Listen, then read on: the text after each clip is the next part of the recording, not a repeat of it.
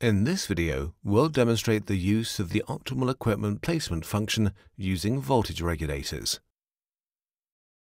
The function can be used to resolve voltage violations in an existing network by the placement of voltage regulators at optimum positions along feeders, whilst at the same time ensuring that the overall installation and operating costs are minimized.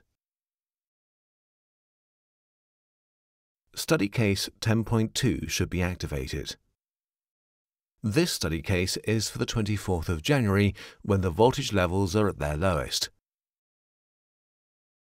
Let's first run a quasi-dynamic simulation for this date to assess the voltage profile.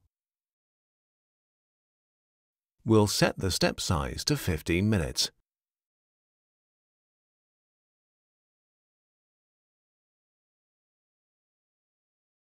The results can be viewed in a Network Model Manager. By sorting on this column, we can see that feeder FD2505 experiences the lowest minimum voltage in the network. Let's create a plot of minimum voltage for this feeder.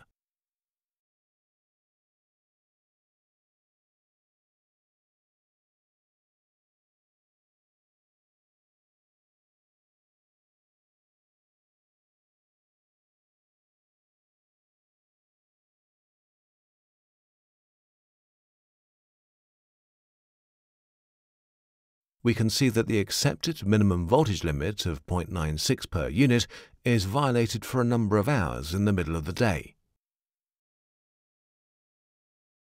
In the feeder diagram, the pale blue colors indicate minimum voltages below 0.95 per unit.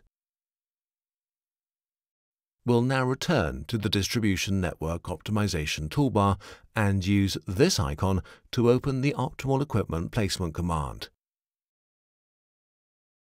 The equipment type is set to voltage regulators and the feeder of interest is selected. We'll save the resulting changes in a new network variation. On the equipment page, we can enter the details of the step voltage regulator type and element. If we look at the step voltage regulator, we can see that on the Optimal Equipment Placement page, the costs are all defined.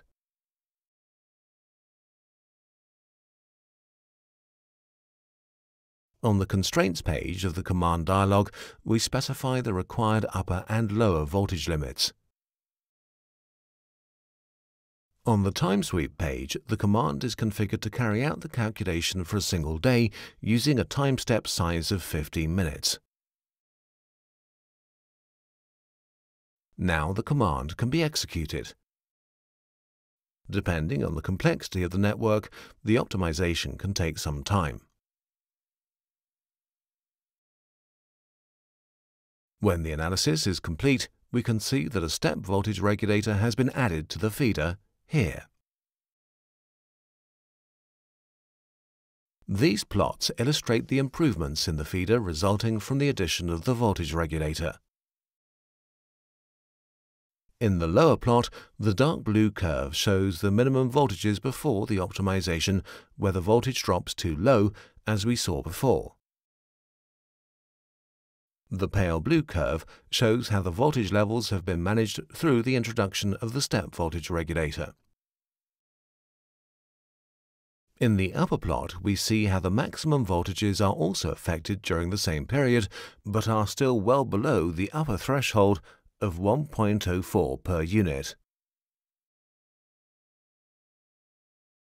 We can create another plot to see the tapping activity of the newly placed step voltage regulator.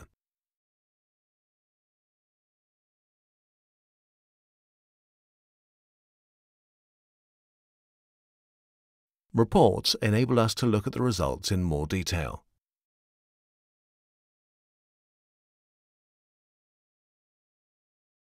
Here, we see the cost information for the solution.